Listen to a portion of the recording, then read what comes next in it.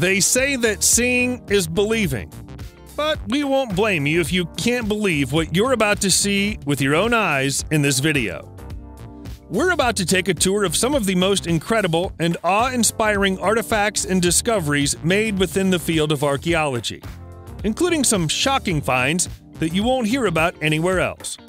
Strap yourself in. It's going to get exciting. We're starting with the story of the Pietro Aselli treasure, which was discovered in the 19th century in an ancient tomb in Buzău County, Romania.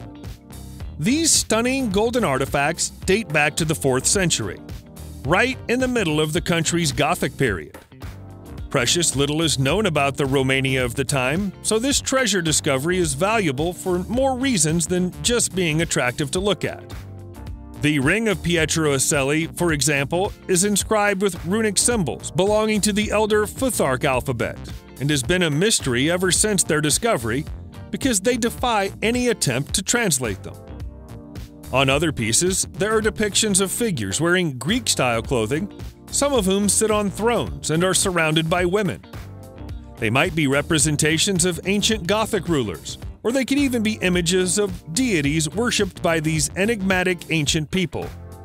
Nobody knows who the treasure originally belonged to, but the most popular theory is that they were part of the personal collection of Athanaric, a legendary leader of the Gothic Tervingi tribe during the 4th century. Placing a value on the treasure is almost impossible, but it would definitely run into the tens of millions of dollars. While archaeologists and historians are sometimes guilty of trying to infer meaning from any markings made on ancient objects made by people prior to the invention of written language, there might be something to be said for the idea that the marks on the Urnfield vase are an attempt at either communication or record-keeping. Some experts even believe that the 3,300-year-old object contains an encoded lunar and metaphysical message. The history of the artifact is shrouded in mystery. We believe that it was probably found in Germany, but there's no record of it, until it turned up in a private German collection in the 1960s. Normally, that would open up the possibility that the artifact is a hoax, but testing has proven its age and suggests that it came from a Proto-Celtic Urnfield culture of the Late Bronze Age. It was probably used to store food. The 339 designs marked onto its surface appear to resemble the phases of the moon, while the more arcane-looking symbols have been theorized to be related to an ancient form of fortune-telling on the grounds that astrology and astronomy were one and the same during ancient times. Speaking of puzzling engravings on ancient objects, archaeologists still don't know what to make of this stone artifact that was found in the Shuandogo Paleolithic site in northern China in the 1980s. The object is approximately 30,000 years old. It was the first non-organic engraved artifact ever found in China. Testing has ruled out the possibility that the marks on the surface were caused by any kind of natural phenomena, including weathering or trampling by animals. So whoever made these marks at the time did so on purpose. Unfortunately, we have no idea what they meant by the markings, and we probably never will. The lines are straight and were made within moments of each other, so it might be that they're nothing more than a means of counting. But it would be nice to know for sure.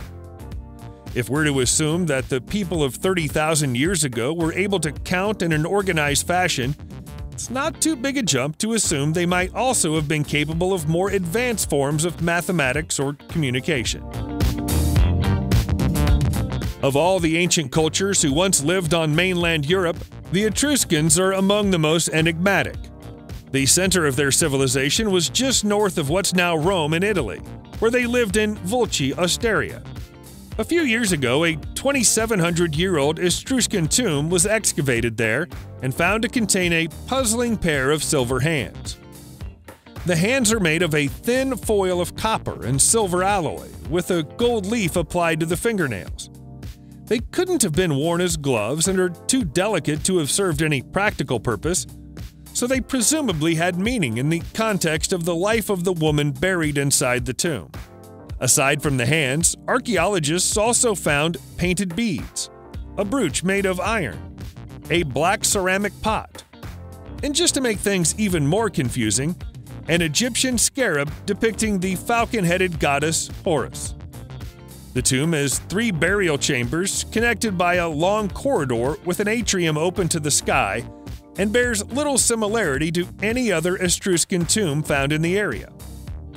Archaeologists have speculated that the hands might have belonged to a wooden funerary dummy known as a spiraliton, but there's no sign of any such dummy in the tomb. The mystery of the tomb of the silver hands is, therefore, unsolved. Nobody ever said that treasure is easy to find, but so long as you're capable of following a few clues, it can be done. Polish archaeologist Dr. Adam Kedzierski heard a local legend about a buried treasure hidden in a village close to Slusko. He knew he had to solve the 900-year-old riddle that claimed to hold the key to its location. Working on little more than a clue that the treasure could be found at the intersection of 3 plots of land in the north of the village and the stories of a local priest, Adam unearthed the treasure after 3 days of digging in late 2020, succeeding where dozens had failed in the centuries before.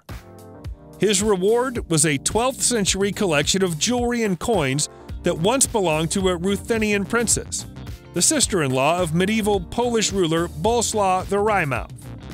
One pot of coins, seemingly out of place and not related to the rest of the treasure, was full of 2nd century Roman denarii. It's said that the princess buried the treasure before fleeing Poland with the intention of coming back for it one day. Nobody knows whether that's true or not, but then again, until Adam found the treasure, nobody was sure whether any aspect of the story was true. When archaeologists found a tiny gold casket inside an ancient shrine below a Buddhist temple in Nanjing, China in 2016, they already knew they'd come across something valuable. When they opened it, however, they found something that might prove to be more valuable than gold: a human skull fragment that's said to belong to Siddhartha Gautama, the founder of Buddhism. Boxes like this are known as stupas because they're used as part of Buddhist meditation rituals. The box is around 1,000 years old, not old enough to have existed at the same time as the Buddha. That doesn't mean the skull fragment couldn't have been placed inside it at a later date. The inscription inside the lid of the box says it was made during the time of Emperor Zhengzong, and explicitly states that the bone is Siddhartha Gautama's. There's also an accompanying story about Buddha's remains being divided into 84,000 pieces and 19 of them being sent to China.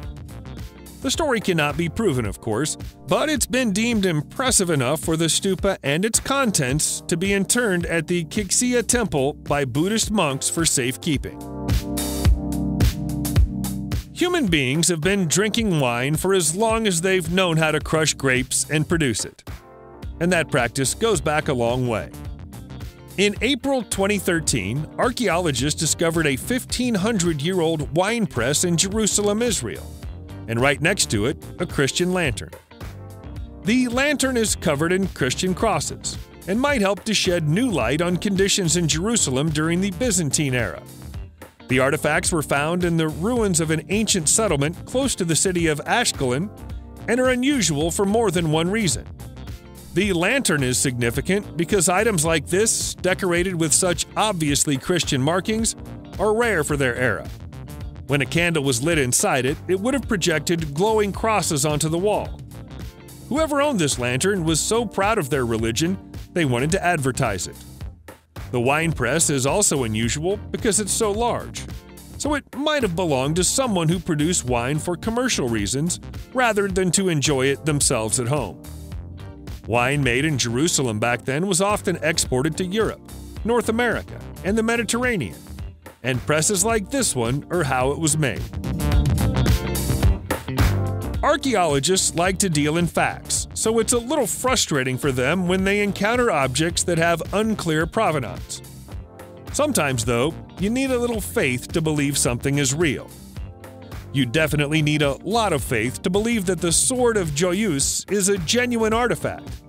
but today it's in the Louvre, so there must be plenty of people who are convinced by its tale. Legend has it that this sword belonged to Charlemagne the Great, who was king of France more than 1,000 years ago. Both the king and his sword were revered to such an extent that they were said to have supernatural powers. Of the sword, it was said that sunlight reflected off its blade so brightly that it blinded enemy soldiers, and that whoever held it would become immune to poisoning.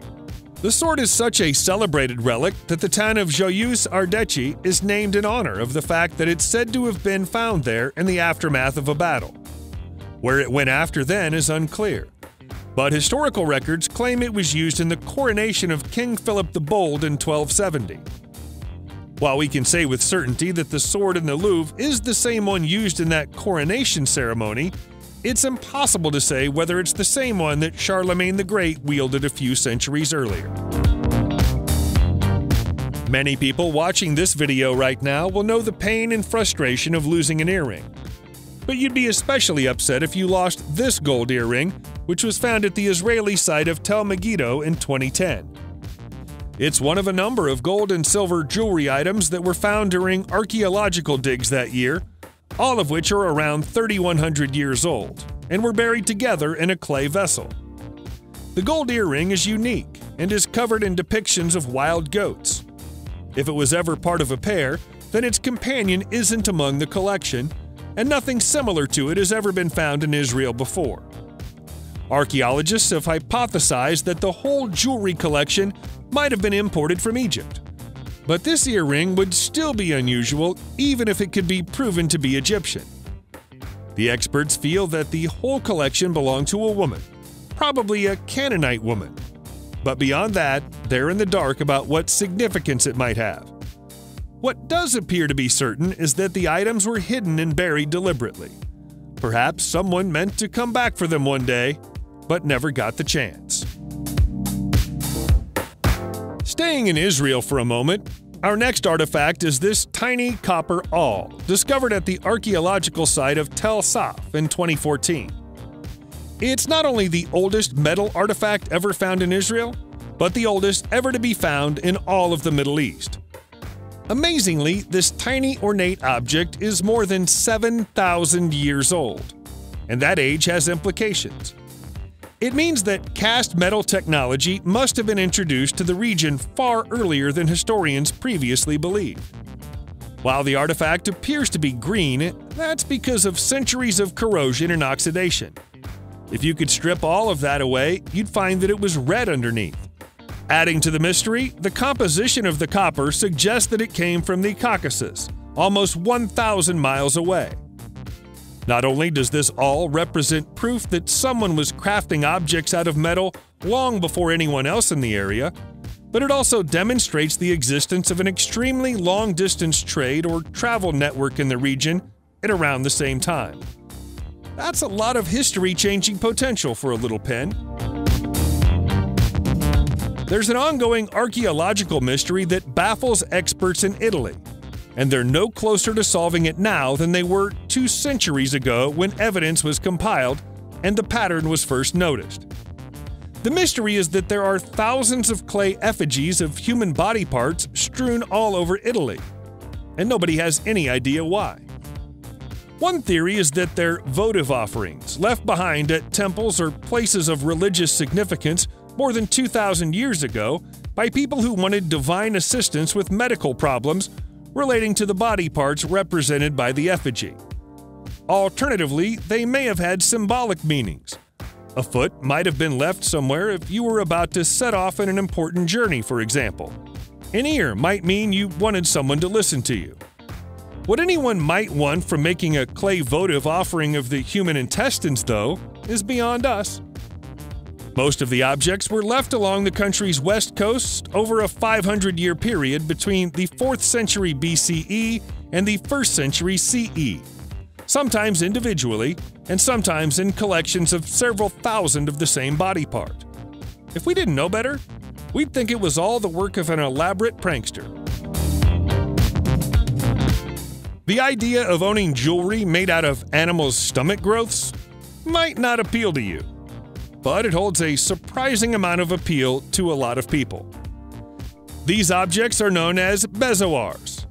They're a little like pearls, and they grow around bits of stone that accumulate in the digestive systems of animals. Sometimes they can even grow in humans. Centuries ago, they were popular for their use in witchcraft, curses, and witch doctoring, but they were also sometimes turned into attractive pieces of jewelry. By the 16th century, they'd become highly prized and were often worn as good luck charms or, in some cases, ground into powder and ingested. The most popular of them were taken from inside goats, llamas, deer, and porcupines. It's thought that the practice of harvesting and decorating them began in either Persia or Arabia during the 1st century and eventually reached Europe around 500 years later. Queen Elizabeth I of England was known to be a huge fan of bezoars and had one set into her favorite ring. They eventually fell out of favor at the start of the 19th century when people became a little warier about where they came from. Subscribe to the channel and turn on notifications, and you will be the first to know when a new video comes out. Thank you for watching, and see you in the next video.